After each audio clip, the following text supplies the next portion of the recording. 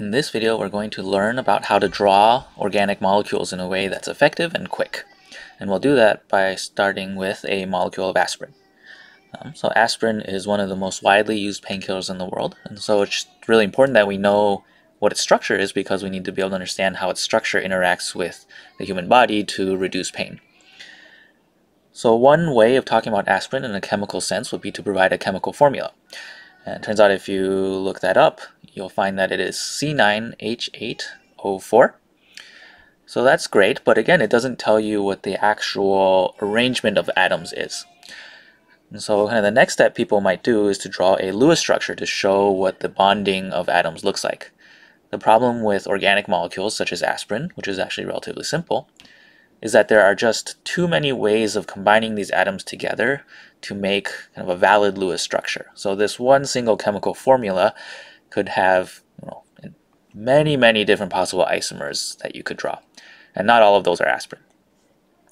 Turns out this is the Lewis structure of aspirin. In the end, a very simple molecule, but to draw this takes a little bit of time, right? You got to go through, write all the letters out, draw all the bonds, draw all the lone pairs. And so organic chemists have kind of come up with a simplified method of drawing that allows us to produce quicker and more effective structures. And so this method is called line angle drawing. I'll put up the rules right here. So basically, the idea is you take a Lewis structure and you don't write in any of the carbon atoms, and you don't write in any hydrogen atoms, such as these right here, unless they're attached to a non-carbon atom, or maybe another way to say this is that you only write in the hydrogen if the atom it's attached to is labeled as well. Another thing that you can do in line angle drawings is to either show none of the lone pairs on an atom or all of the lone pairs on an atom. That's part of an assumption in a line angle drawing. Finally, we try to make these drawings pretty just by using nice regular angles. They're often 120-degree angles. We'll like to use perfect polygons when it comes to rings. So let me show you what this looks like for aspirin. So again, I don't want to draw any of the carbons. Well, I do want to draw the carbons, but just don't want to label them. So my hexagon there looks like this. So I don't want to call it a hexagon from now on. I want to call it a six-membered ring. On the top here, I have a bond to a carbon, and then that carbon is double bonded to one oxygen and single bonded to another. And the single bonded oxygen has a hydrogen attached. To the right here, looks like I have a single bonded oxygen, single bonded to a carbon that's got a double bonded oxygen and a single bonded carbon on there. And then finally, I was missing some double bonds in my six-membered ring. And so again, if you're looking at this, this is a relatively quick drawing to produce. There's no lone pairs, there's no hydrogens you have to fill in, there's no carbons you have to write. This is a much better way of drawing, and this is the kind of approximation that organic chemists have come up with that is going to strike the best balance between providing a lot of information and being easy and quick to do. When we are doing line angle drawings, there are a few considerations we have to keep in mind.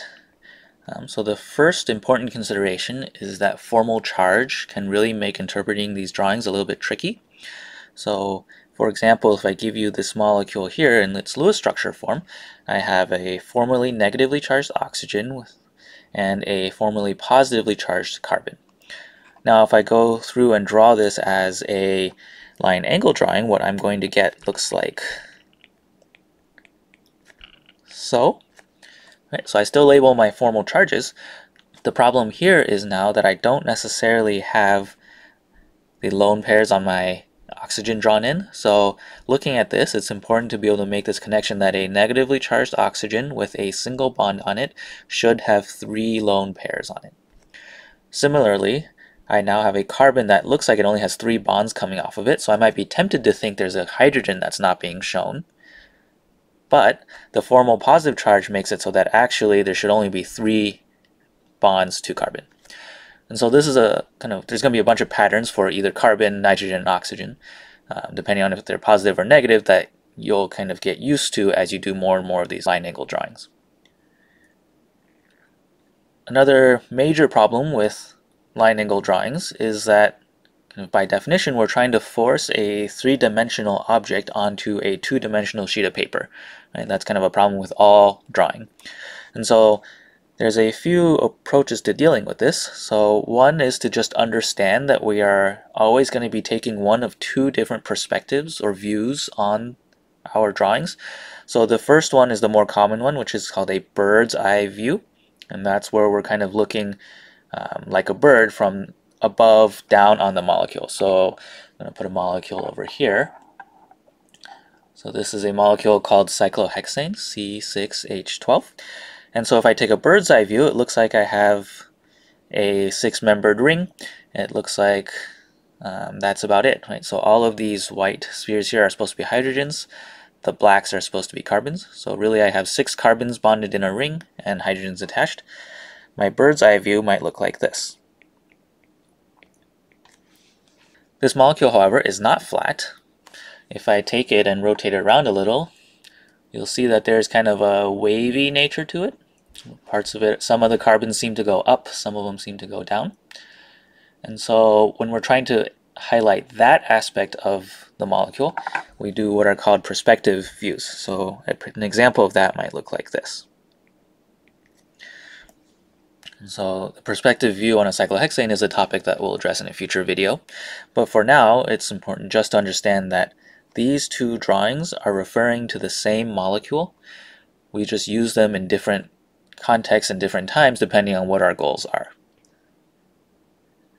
Another important thing that we do with line angle drawings is to use what are called wedges and hashes in our drawings. And so the reason that matters is because if I take a molecule like this one,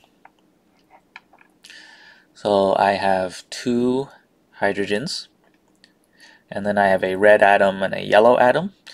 I think what you might be able to tell is that if I'm trying to put this in a 2D plane, I can only get 3 atoms in a plane at any time around this tetrahedral carbon. And so if my hydrogen, carbon, and hydrogen are in the plane, then this red atom is coming up out of the plane, and the yellow atom is behind the plane. And so there are various situations where that's very important to convey as a concept. And so the way we do that is to draw our molecules like so. So I have my carbon, I have my hydrogens in the plane, and then in my model here I have the red atom coming towards the camera, towards me, and when that happens we use a wedge. So I'll just put in a generic atom there. And then I have the yellow atom kind of behind the plane of the drawing, and so I'll use a hashed bond for that.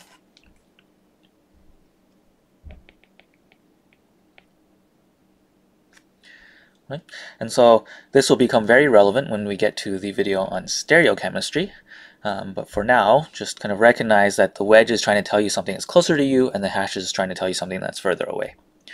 One final comment on wedges and hashes. It is not okay to draw things like so.